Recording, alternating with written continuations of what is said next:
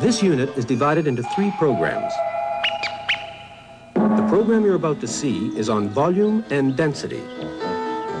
This will be followed by buoyancy. And the third and last program in the unit will be on convection itself. But our story begins with volume and density.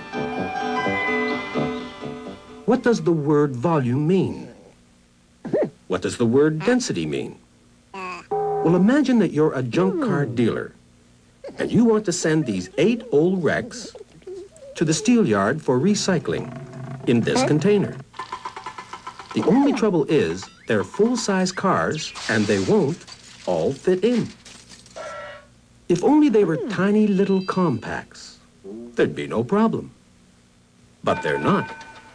That's only a dream, so it's time for the car crusher. But wait, how small should you crush them so that they'll fit exactly into the container? Well, how big is the container? 4 meters? No, that's only its height. What you need to know is how much space there is inside it. Look at it this way. The outsides of the container make up a sort of envelope. What you need to know is how big the space inside this envelope is. Or rather, if we use the Greek word for envelope, how big the volume is. Because that's all the word volume means. How much space a thing envelops. The easiest way to work out the volume of something like a box is to measure not only its height, but also its length and its width. And then multiply all these together. 4 times 4 times 4 equals 64. The container has a volume of 64 cubic meters.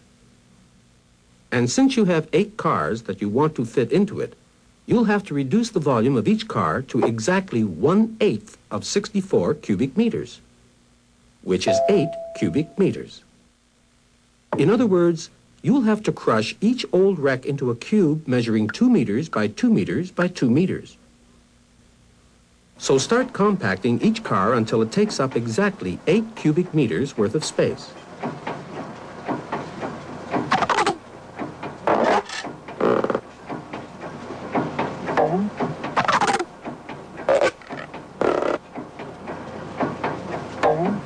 There, you now have 8 compact cars.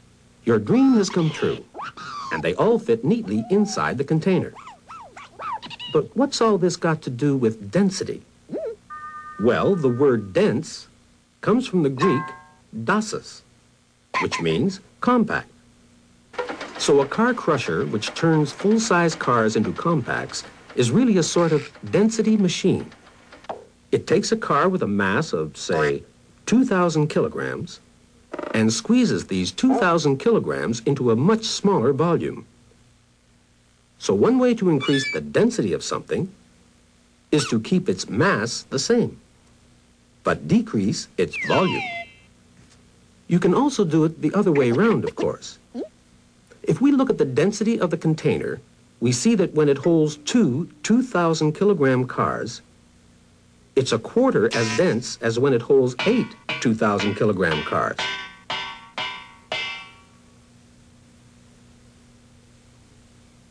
In this case, you increase density by keeping the volume the same, but increasing the mass.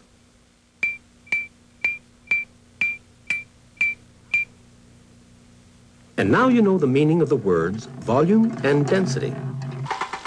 Don't you? Where did he go? Oh, how dense can you get?